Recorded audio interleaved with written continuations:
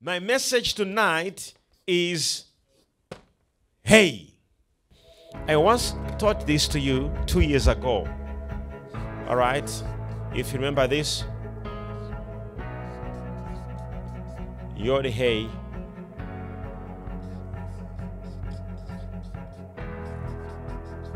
Remember this one?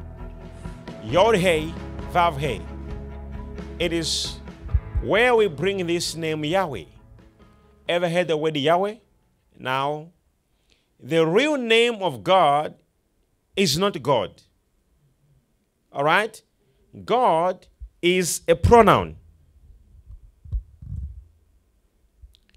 But if you check, it's now, the English word has made it as a noun, like the name of God. However, it's a pronoun.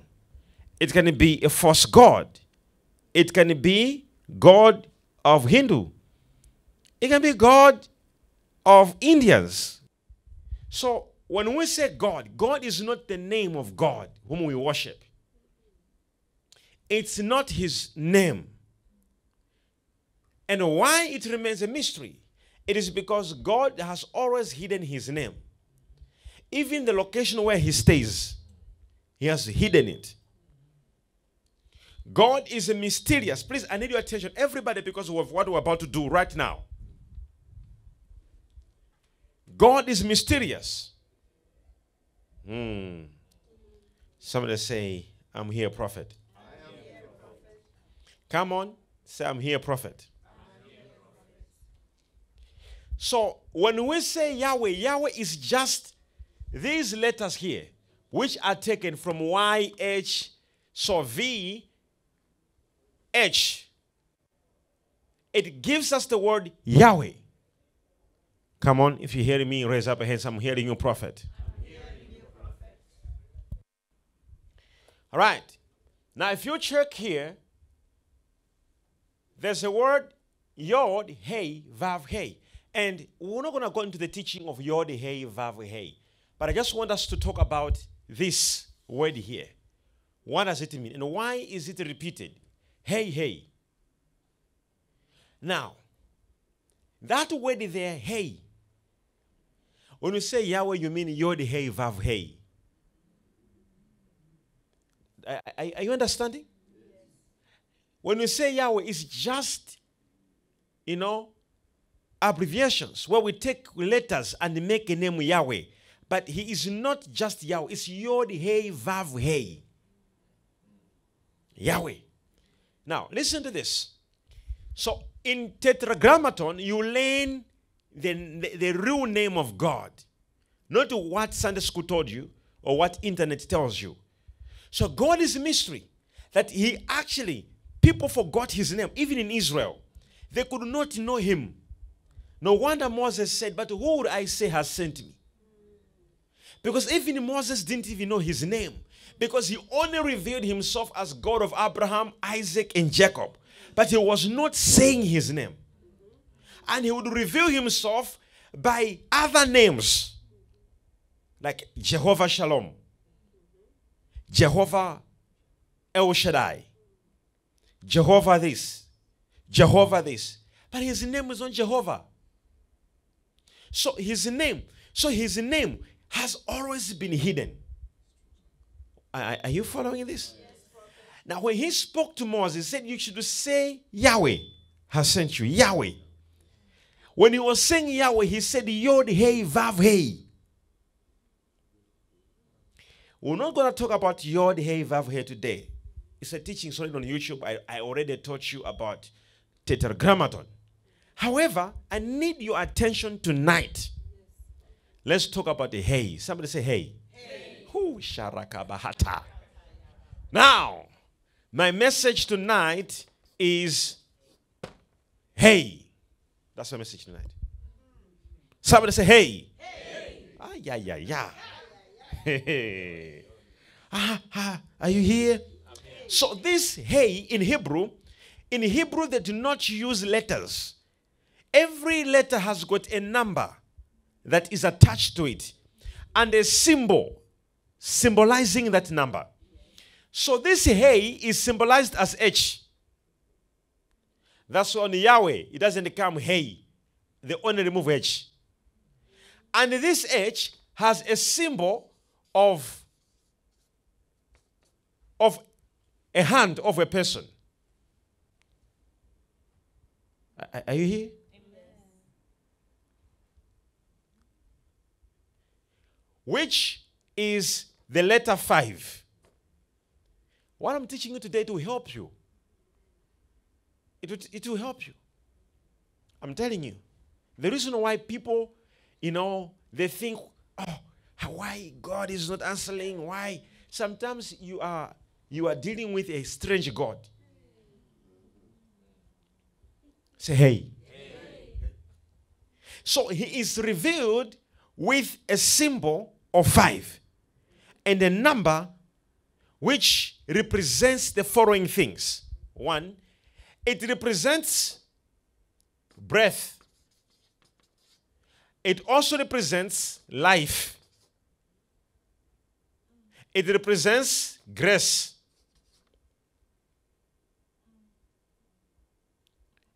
Hello? Wait a minute. Are you there? Yes. Say hey. Hey. So if I say life, you should say hey. Life. Hey. Grace. Hey. Breath. Hey. Now, this type of breath is not just a breath like the way you're breathing. No. It is the one that is head. Do that. Exactly. So when you say, actually you are saying hey. Listen to me. Listen this. I want you to hear this. That breath is actually the good illustration of hey is a breath. When a person says, when you do that, when you do that now, that one you just did right now. You just, in Hebrew, you just did hey. This is why when a child is born, the first thing the child will do is to do hey, is to name the name of God. The day you will be dying, the last thing you will do on your bed is to take the last breath. Hey. So you have to mention his name. Oh, well, I'm just trying to do. When you are born, when you are dying, this name has to be mentioned. Hey. However, you will not learn these things. What you will learn is Yahweh. So you're going to go in church and they say Yahweh. You don't even know what they're talking about. If the devil can ask you, what is Yahweh? That's why the devil said, I know Paul. And I know Jesus. Who are you? Now imagine the devil knows Yahweh and you don't. Do you know the devil, if you read the Bible, he is cast down on earth. Hello? Are you aware that the devil is cast down? Yes. Are you aware that in Job chapter 1, the Bible says when God had a meeting in heaven, he was also in heaven attending a meeting? Yes. I thought he's cast down.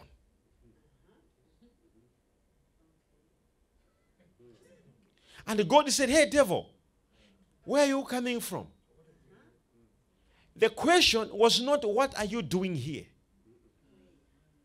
Or how did you enter here? How are you in our midst? Where are you coming from? He was expected in the meeting. He said, I was moving up and down on earth. So you wonder that which part of heaven is this? You realize that God, there is a certain part, a certain quarter of heaven where he has reserved that the devil can go in. Because God being the judge, hello? He has to have a courtroom. And he has to give the devil an access to this courtroom.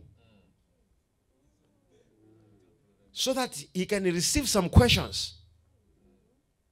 Remember, the Holy Spirit is your lawyer, our advocate. So there is a... say Yod. Hey. Say hey. Now, let's just go this. I want us to deal with this word hey.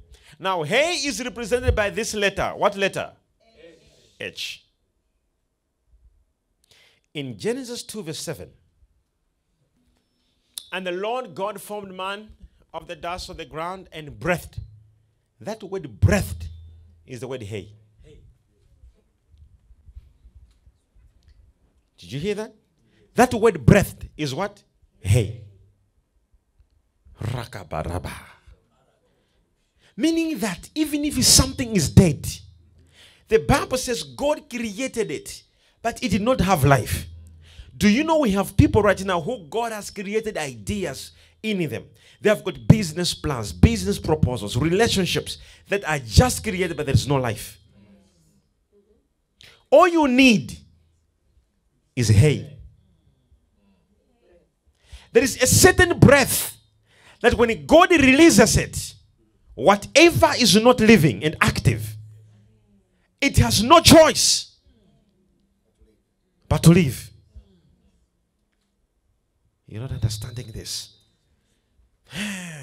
In Ezekiel 47 verse 1 to 10, God said to Ezekiel, prophesy to the dry bones.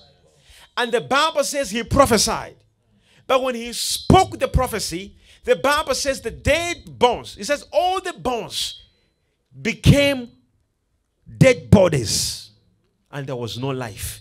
So God said, prophesy to the wind to breathe to the dry bones. The word breathe is the word hay. There is a certain hay. There's a certain breath that when it just touches you, what was dead comes alive. You are not serious about it. Look at your neighbor and say, hey! Hey, Arabushki Brigida. Tell your neighbor now, say that business of yours. Say, hey! What are you doing? What are you doing? What are you doing? What are you prophesying to your neighbor? Life, grace. Are you hear that? Life, breath, and grace. So the reason, listen to this. Listen to this. It's like resurrecting the dead. You know resurrecting the dead. Resurrecting the dead. The Bible says that in Thessalonians, it says, the dead shall hear what? It says they shall hear first the trumpet. It says, and the dead shall hear it. And it shall rise first. Before we have all heard that Jesus' rapture is taking place, the Bible says the trumpet shall be sounded. And those who are dead shall hear the trumpet first. And they shall resurrect. What shall resurrect them is not the coming of Christ, but it's the sound of the trumpet they shall hear. This is why if you want to raise a dead person, you need to have an angel who can blow a trumpet. Because the dead can only hear that trumpet and they can resurrect. Now, listen to this. Listen to this. Are you here? Listen to this. The Bible says, and God breathed. The word breath there is the word hay.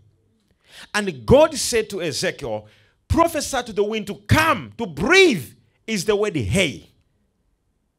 And it's actually like H-E, the word H-E, hay. Say hey. Hey. No, say louder, say hey. Hey. Are you here, somebody? Say hey. Hey. Now, I want you to hear this.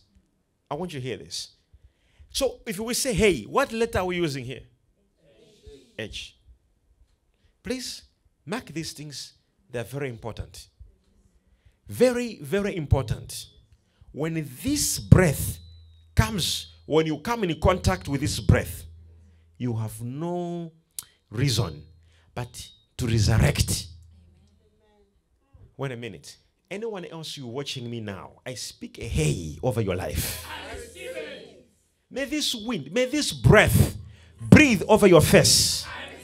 Breathe over your finances. Breathe over your sickness. Hey!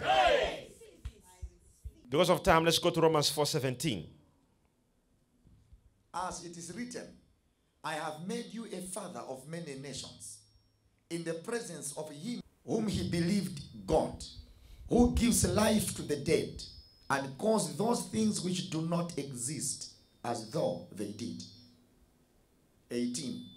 Who contrary to hope, in hope believed, so that he became the father of many nations, according to what was spoken, so shall your descendants be. And not being weak in faith, he did not consider his So shall wife. his descendants what? So shall his descendant be. So shall his... Descendants be. We are dealing here with a man who was already dead. A man whose wife was already what? The womb was already what? Dead. But what resurrected the womb of this woman? That her womb was dead. And what made a man who was 95 years of age to impregnate a woman who was 91 years? Let's go. Let's get it. Genesis 17 verse 5. The Bible says in Genesis 17 verse 5, no longer shall your name be called Abram, but your name shall be Abraham. For I have made you a father of many nations. Now, I have a problem here. That God changes the name of Abram to Abraham. And the name still sounds the same. The only thing God added to his name was Hey. You see? Now you are too late. You're too late. You're too late. You're too late. The only thing that God added. Say hey. He said that I am changing your name now. God says I am putting Hey. Breath, grace, and life. From that day, Abram became Abraham. And the Bible says, so shall your descendants be. You are not getting it. You are not getting it. What will change a dead man into a living man is the breath of God. Hey. In chapter 17, from verse 15, let me read it. It says, then God, after dealing with Abraham, he goes to his wife. Then God said to Abraham, as for Sarai, your wife, you shall not call her name Sarai, but Sarah. What does he add? What does God add? Hey. So he looks at the wife. The womb is dead. God says, hey. And the womb resurrected. He looks at Abraham. Hey. And the man resurrected. Look at him and say, hey. Hey. Can you imagine Abraham? God said, what's your name? He said, I am Abraham. He says, I'm changing it. So God just breathed. Hey. And his name changed to Abraham. And immediately God says what? Go back to Romans chapter 4, verse 18. You know what God said? He said to Abraham, when God breathed in his name, he says, who contrary to hope in he believed, so that he became the father of many nations. Go back to 17 verse 5 of Genesis. No longer shall your name be called Abram, but your name shall be Abraham. For what? I have made you a father. Listen to me. Listen, some of you want to take over. I want you to have international doors. I want my life to open. I want things to happen. All you need is hey. So, tonight, there is the breath of God that I want you to prophesy over your life. Everything you do, anything you touch, there must be God's breath. God said, breathe to these bones. He said, breathe.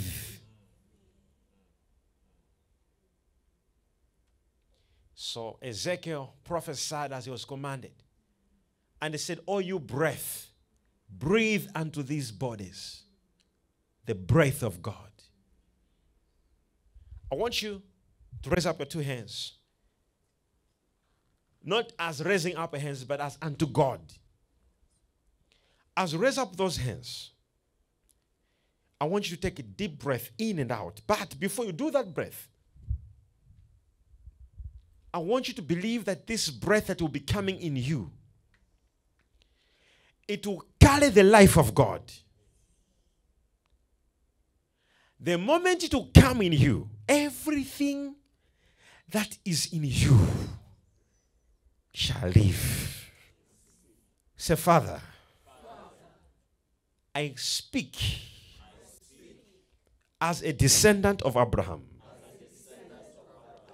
that let your breath quicken me. Give me life. Listen, as you raise up your hands, this breath we're talking about,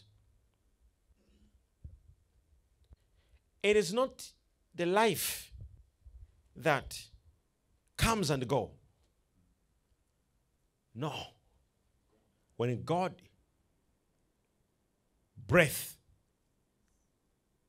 on a man, he became a living soul. There's a breath of God that most people do not know.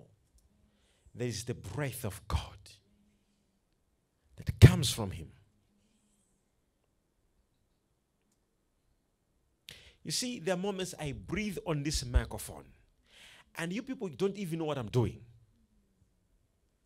I breathe over this microphone, and I speak the breath of God to move. There is the breath. The Bible said the breath of God has given me life. It says the breath of God has given me life. The word breath comes from the root word hey. It's written as H-E. As you raise up your hands, Serikama antofraka jaradik ski protos rakabadosh. I speak to every person. Hear the voice of the Lord wherever you are. Your situation, everything around you and about you. When this breath comes upon you, let everything about you live. I speak the breath of Almighty according to Job 33 verse 4, which says, the breath of the Almighty gives me life. The breath of Almighty gives me life. This was Job, a man who lost everything. And he stood up and called for hay. When he said that, 4 chapters after, everything of him was restored.